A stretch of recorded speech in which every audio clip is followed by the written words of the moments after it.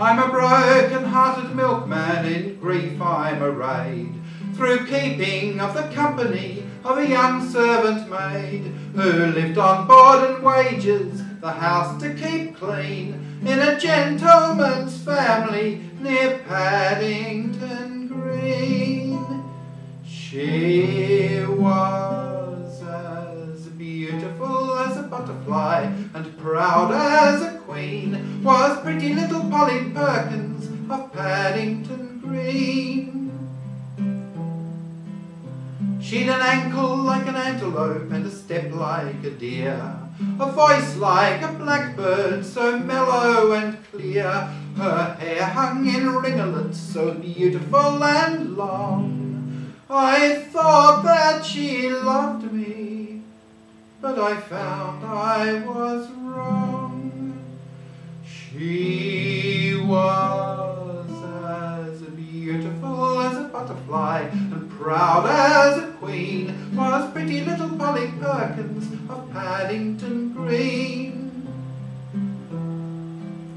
When I asked her to marry me, she said, "Oh, what stuff," and told me to drop it, for she'd had quite enough of my nonsense. At the same time I'd been very kind, but to marry a milkman she didn't feel inclined. She was as beautiful as a butterfly and proud as a queen, was pretty little Polly Perkins of Paddington Green. The words that she uttered went straight to my heart. I sobbed and I sighed, and I straight did depart, with a tear on my eyelid as big as a bean. I bid farewell to Polly and to Paddington Green.